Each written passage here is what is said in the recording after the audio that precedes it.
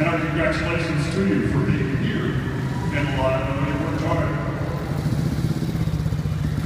And one more item, since we get into it.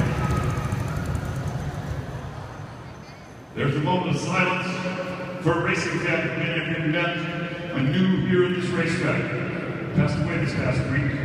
If you would please, a moment of silence for Mr. Ken Estep.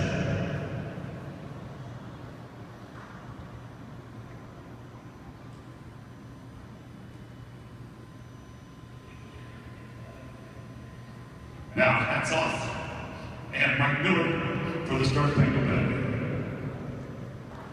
Oh, say, can you see by the dawn's early light what so proudly we hailed at the twilight's last gleaming, whose broad stripes and bright stars